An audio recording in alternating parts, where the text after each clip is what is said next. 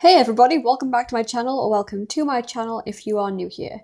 In today's video, I'll be showing you how to use the frame divider, which is a comic making tool in Ibispaint X.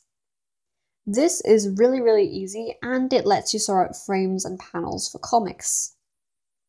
What you're going to want to do is get the layer that you want to have the comic laid out on, which in my opinion should be something that you have the sketch underneath. And then you're going to want to look on your sidebar here. You'll see there's a bunch of different options, transform, magic wand, and all that. But there's also frame divider down here, and that's the one you're going to want to click on. To actually add a frame in, you're first going to need to make an outside border, which it shows you how to do. Just click anywhere and it'll say add frame. Where you click doesn't matter because it will always show this.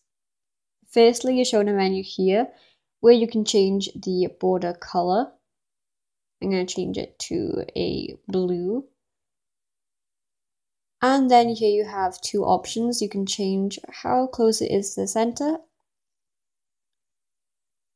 and how squished down it is. These just squish it and pull it in two different ways. I personally don't mind leaving it as it was originally, but you can mess around with it if you want.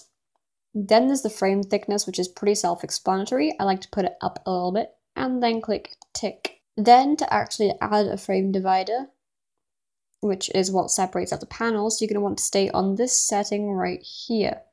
You can also select, which just means being able to edit these frames right here, as you can see. It means that you can just sort of do what you originally did, and you can edit with them on any point that it brings up. And you can also move it around, which I think is really neat. But anyway, back to the frame divider. Once you're on this, it essentially means wherever you go across with your finger or stylus, there will be a split. So for example, if I went straight across here, then it would split there. And then if I wanted to further split it, I could go right here, and then these would be split into different panels. Of course, you can be more creative and go across diagonally or make more interesting shapes instead of just being squares. They can be as thick or as thin as you want, and I think it's really neat to play around with. The frame divider is a very interesting tool because you can format your comics however you want, and you can also use these for other drawings. Overall, it's just really neat, and there's a bunch of stuff that you can do. The only way to really take that apart is to just press the back button. Otherwise, you can't erase the lines that you have done. Again, you should feel free to do whatever you want with this. There's so many ways to customize it and so many different formats you could make for doing comics, and I think it's really interesting personally. All in all, it's a great feature, and once you're done with this, you can just click to any other tool, but you cannot do anything else on the frame layer tools. Then after that, I think it's always really good to do your comic drawing underneath it, so it's underneath the frames and nothing will go over.